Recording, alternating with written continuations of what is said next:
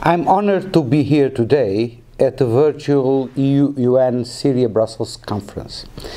This conference offers a meaningful opportunity for the international community to stand together in solidarity with the millions of Syrians whose lives have been deeply disrupted by nearly a decade of catastrophic violence.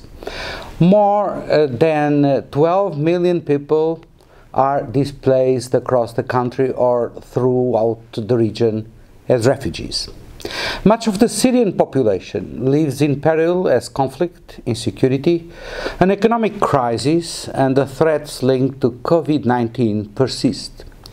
Today, the International Organization for Migration calls for increased funding that will allow humanitarian organizations to continue providing life-saving assistance and resilience programming in Syria and the region in these unprecedented times.